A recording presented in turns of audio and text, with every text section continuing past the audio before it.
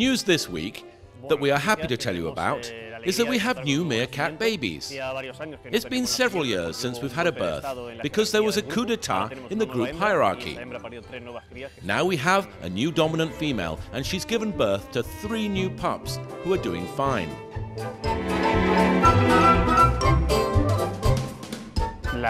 The 3 pups are phenomenal. They're cute, healthy and beautiful, and they've already started to eat their first solid food. So it's good to see them. And they're great. The meerkat's diet is omnivorous. They eat all kinds of animals that they are able to hunt, from snails, insects and scorpions to meat. But the diet of these offspring is basically milk from their mother, who still breastfeeds the babies, though they're now starting to eat crickets and some meat.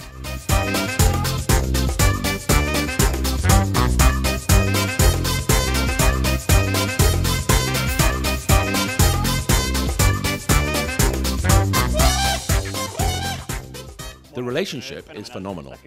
These offspring, besides being in the news, are totally spoilt by the team.